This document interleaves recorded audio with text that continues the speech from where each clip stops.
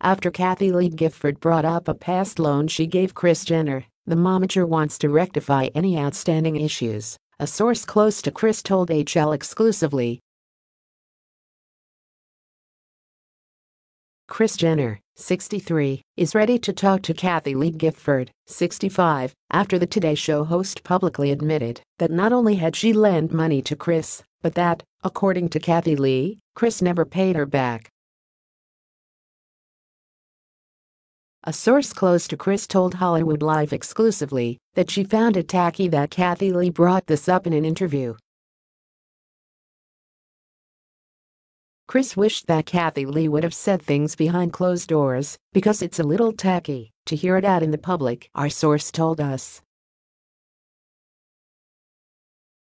Kris would be happy to talk to Kathie Lee more about it, but now that it's a whole thing is a bit embarrassing and got Kris a little upset. While Kris is prepared to discuss the loan, she does have one major caveat: all discussions have to be made in private.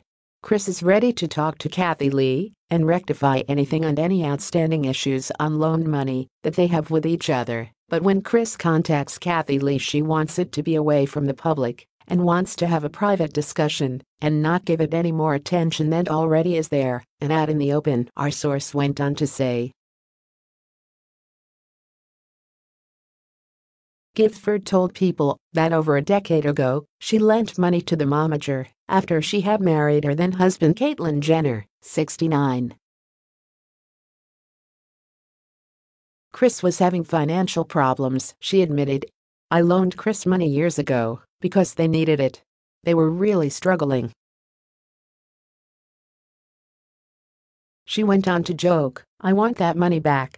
Gifford also said she encouraged Kris to film a reality series about her family, adding, "This is when reality television was just getting a hold. I told Kris, you guys of all people in the world should have a reality series. You should, it's made for your beautiful children. You and then husband Kris Jenner at this point now are so interesting. Their dynamic was so interesting.